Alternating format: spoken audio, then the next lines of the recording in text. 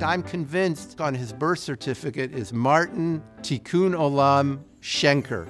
On top of that technical knowledge and the intellect comes just this great heart and willingness to communicate, to listen to the points of view of others. Building community and Sue and Marty is all one. They walk the talk. I grew up in Vancouver, which is a very, very tight-knit, somewhat insular Jewish community where you essentially become Jewish by osmosis. Sue was born with Jewish values of community building, Zionism, of Israel, of Tikkun Olam.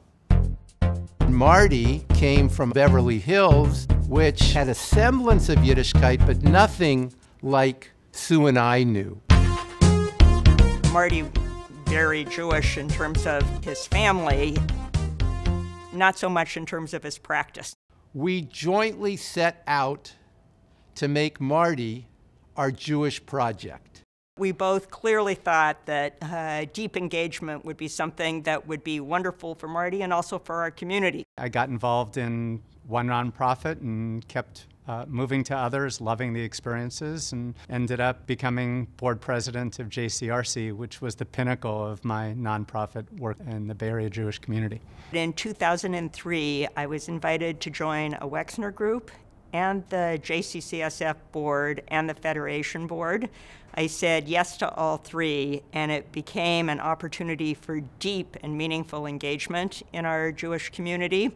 Sue distinguished herself in many respects by being chair of the JCC of San Francisco and recognized by the community by the Judith Chapman Award. For me, it is not just showing up at the board meetings. I have wanted to do a deep dive and truly understand all parts of the agency. I find the more you give, the more you get back. When I finished chairing the JCCSF board, I decided to combine my legal skills and passions and formed my own law firm representing nonprofits exclusively: Temple Emanu-El, the JCC, the Jewish Home, Camp Ramah, Brandeis. And I've also represented nonprofits in our secular community like Family House and the Blood Bank.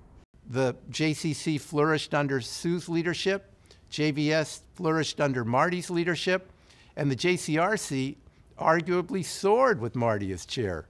Through leadership at the JCRC, I got the privilege of leading 3 trips of our civic leaders to Israel. People come to the trips with preconceptions about what Israel is. We forge alliances with people that are so important when we come back. I had one African-American church leader who said to me at the end of a trip that if BDS came to his church before the Israel trip, he would have been a receptive audience. And when he came back, he said, "There's no way they're getting past me for something like that." There was a period in 2017 where every night at dinner I told Sue how unhappy I was with the course of our country's direction. And after doing it for a long time, Sue looked at me and she said, "You're accomplishing absolutely nothing by complaining to me. Go get a pro bono case." Scores of the immigrant teenage boys were literally snatched up off the streets of New York and shipped to a detention facility outside of Sacramento. We got a nationwide injunction guaranteeing that these teenagers would get a hearing before they could be thrown in jail. And because of a lack of evidence, ICE stopped its practice of these mass raids on teenagers. Marty has made no secret of the fact that he'd like to do more of this work with us. And I know when he says that, he means it. He wasn't just checking a box for civic engagement, personally or for his firm. He truly and passionately believes in the cause. All of us in our community were immigrants at one time, and the idea that we could just sit by idly is so foreign and antithetical to our values and history. Several years ago, I decided I wanted to expand my community involvement beyond Jewish agencies into the public sector, and an opportunity arose to serve on the San Francisco Planning Commission. Whenever an item comes in front of the Planning Commission, everybody kind of turns to Sue because she is always willing to listen to people and have a conversation that is respectful and that leads to better decisions. The training I acquired in JCRC's Year of Civil Discourse has been incredibly useful to me in figuring out how to approach balancing the competing needs and values that the Commission is presented with on a weekly basis. The work Marty has been doing is a bridge between the Jewish values of caring for your fellow human beings. I can't think of any award more appropriate. I grew up with Sue.